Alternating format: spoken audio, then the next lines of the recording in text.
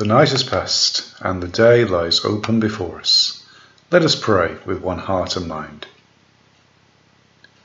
As we rejoice in the gift of this new day, so may the light of your presence, O God, set our hearts on fire with love for you, now and forever. Amen. And we read Psalm 73. Truly, God is loving to Israel, to those who are pure in heart.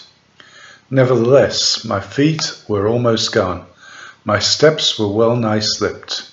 For I was envious of the proud.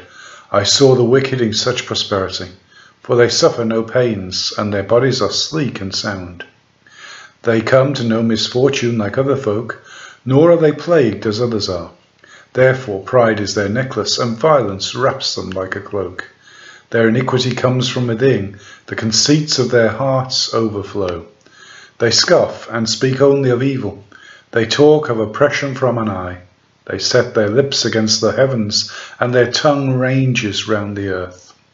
And so people turn to them, and find in them no fault. They say, how should God know? Is there knowledge in the Most High? Behold, these are the wicked. Ever at ease, they increase their wealth. Is it in vain that I cleanse my heart, and wash my hands in innocence? All day long I have been stricken and chastened every morning. If I had said, I will speak as they do, I should have betrayed the generation of your children.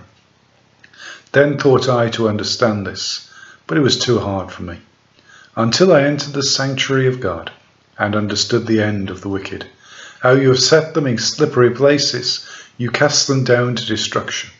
How suddenly do they come to destruction, perish, and come to a fearful end. As with a dream when one awakes, so, Lord, when you arise, you will despise their image.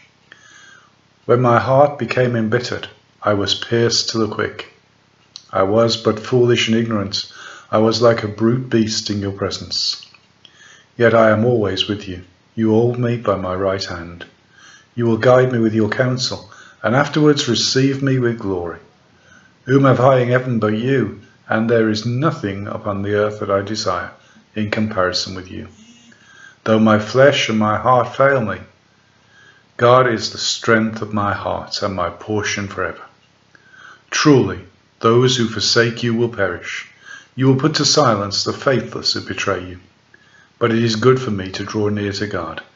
In the Lord God I have made my refuge, that I may tell of all your works. This psalm is a psalm that says, even though the wicked appear to prosper, they will in the end come to ruin.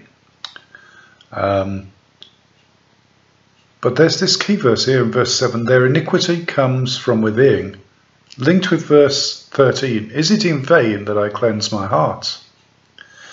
So here the psalmist acknowledges that it's not the outward actions which are key, it is the inner attitude. Outward actions are a result of what's happening inside.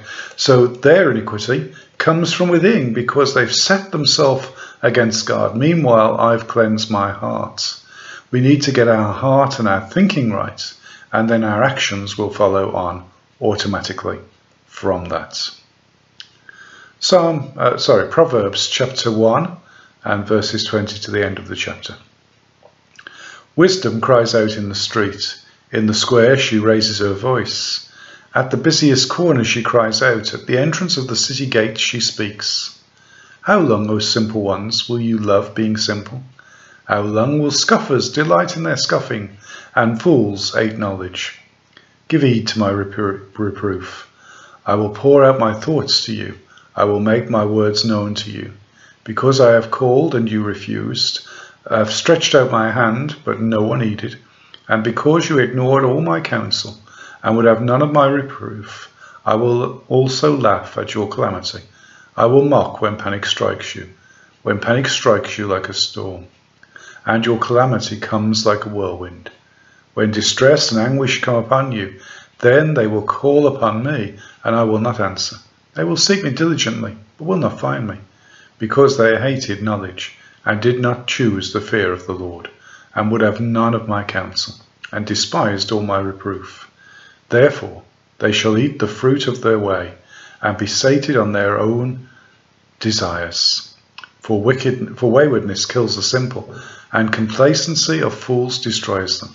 But those who listen to me will be secure, and will live at ease without dread of disaster.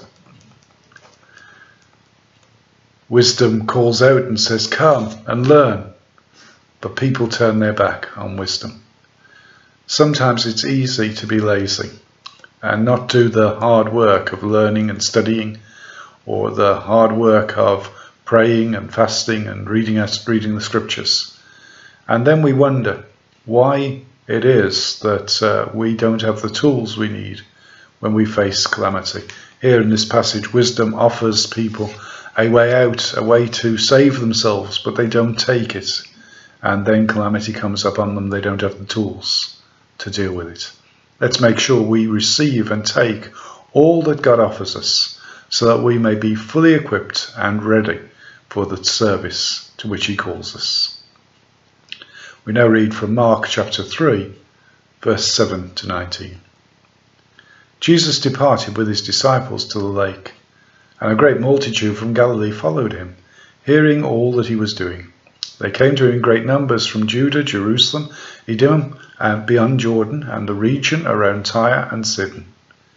He told his disciples to have a boat ready for him because of the crowd, so they would not crush him, for he had cured many, so that all who had diseases pressed upon him to touch him. Whenever the unclean spirits saw him, they fell down before him and shouted, "You are the Son of God." But he sternly ordered them not to make him known.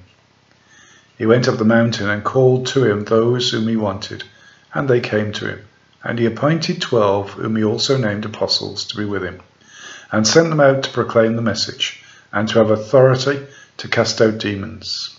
So he appointed the 12, Simon, to whom he gave the name Peter, James, son of Zebedee, and John, the brother of James, to whom he gave the name Sons of Thunder, and Andrew and Philip, and Bartholomew and Matthew and Thomas, James the son of Alphaeus, Thaddeus, and Simon the Canaan, and Judas Iscariot, who later betrayed him. Jesus called out his 12 disciples, called out his 12 apostles, and gave them authority to proclaim the message and to cast out demons. God has called us to proclaim his message and given us authority over all the power of the enemy. Let's make sure we receive that commission and we go out and we speak for the Lord today. Lord, we lift up to you. We continue to lift up to you our sister Deborah. And Lord, we pray for her. We pray for your healing touch. We pray for strength and comfort for her family.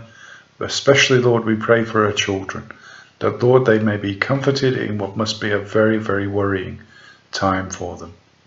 Lord, we pray for the doctors and nurses who have care of her. And Lord, we pray that you will give them wisdom. Lord, we thank you for the care that she's receiving. And pray, Lord, that soon you will restore her to a full measure of health and strength. Let your merciful ears, O Lord, be open to the prayers of your humble servants, and that they may obtain their petitions, make them to ask such things as shall please you. Through Jesus Christ, your Son, our Lord, who is alive and reigns with you in the unity of the Holy Spirit, one God, now and forever. Amen. Our Father in heaven, hallowed be your name. Your kingdom come, your will be done on earth as in heaven. Give us today our daily bread. Forgive us our sins as we forgive those who sin against us. Lead us not into temptation, but deliver us from evil. For the kingdom, the power, and the glory are yours, now and forever. Amen.